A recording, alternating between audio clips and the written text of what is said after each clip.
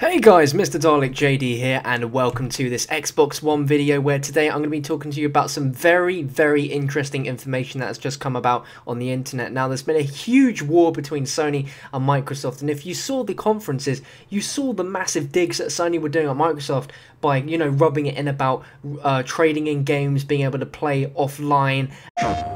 This is how you share your games on PS4.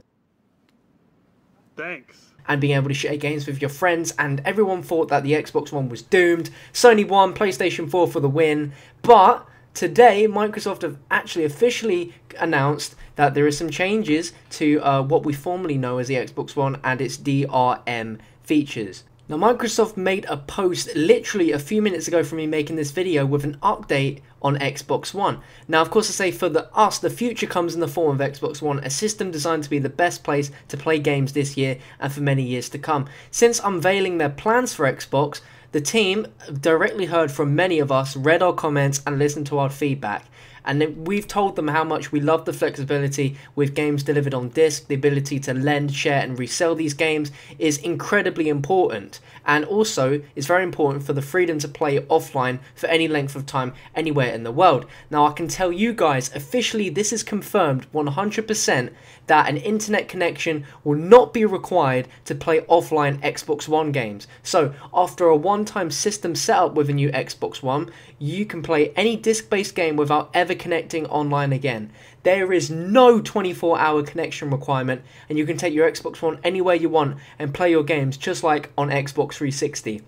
So you never have to be online to play the Xbox One if you don't have an internet connection. The way this works is you need an internet connection initially when you're performing the first time system setup, but after that you do not need the internet at any point for you to use your Xbox One, which is amazing. And there's going to be a lot of kind of like back and forth arguing with Sony fanboys now that, we're on equal terms now. And the second point is you can now trade in, lend, resell, gift and rent disc-based games just like you do today. There will be no limitations to using and sharing games. It will work just as it does on Xbox 360. So that is amazing. Thank God they finally cleared that, because that was a very big reason as to why I was more inclined to get a PS4 than an Xbox One. Now, in addition to buying a disc from a retailer, you can also download games from Xbox Live on the day of release. If you choose to download your games, you'll be able to play them offline just like you do today. Xbox One games will be playable on any Xbox One console, and there is no regional restrictions. So weirdly, compared to Xbox 360, it really depended on what the game was. Stuff like Call of Duty was region locked, but now apparently Xbox One games are region free, just like PlayStation 4 games. So you can go get an Xbox One from America, you can import it, and you can buy games from America to play in the UK, and it's region free, so that's the way to do it. If there's any games coming out earlier in the parts of the world compared to where you live, you can import those games and play them on your Xbox One console, which is amazing. Now, these changes will impact some of the scenarios that people have previously heard about for Xbox One. The sharing of games will work as it does today. You'll simply share the disc. Download titles cannot be resold or shared, obviously, and also, similar today, playing disc-based games will require that the disc be in the tray. Now, Microsoft say they appreciate our passion, our support and willingness to challenge the assumptions of digital licensing and connectivity, and while they believe that the majority of people will play games online and access the cloud for both games and entertainment, as to be honest, it is very easy and it's just nice to have.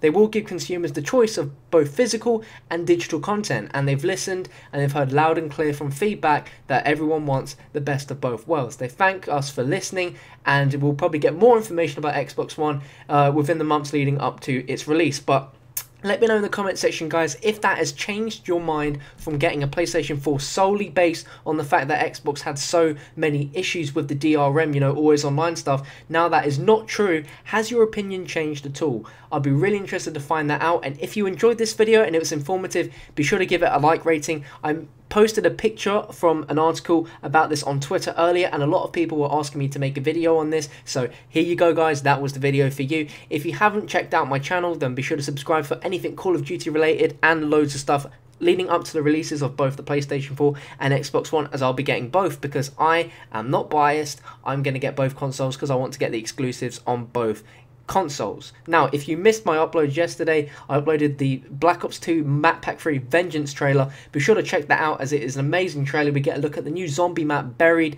as well as the 4 new multiplayer maps, including a remake of Summit from Black Ops 1. It looks amazing. There will be a link in the description and on the screen for you to click that and check that out. There will also be links to my Twitter and Facebook pages. If you want to stay updated, be sure to check those out. And thank you for watching, guys, and I'll see you soon.